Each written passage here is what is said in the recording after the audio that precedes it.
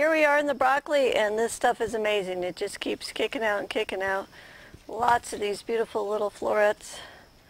So we're just going to get us a nice harvest here. We've had broccoli all season, enough to make a meal each week, which is really nice. Okay, here's our broccoli for the week. See, that made it probably 2 meals. That's awesome. We're still doing the BT.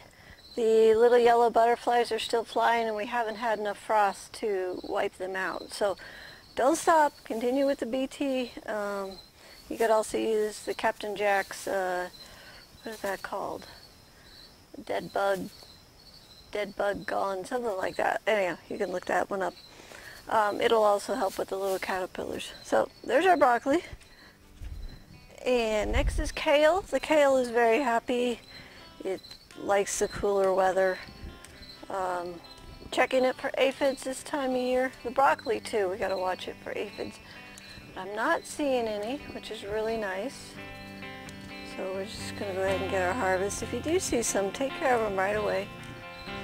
That way you don't have to worry about it spreading. Alright, here's our kale for the week. That's just perfect. I've actually started eating it for breakfast too, so like that kale. It's good stuff.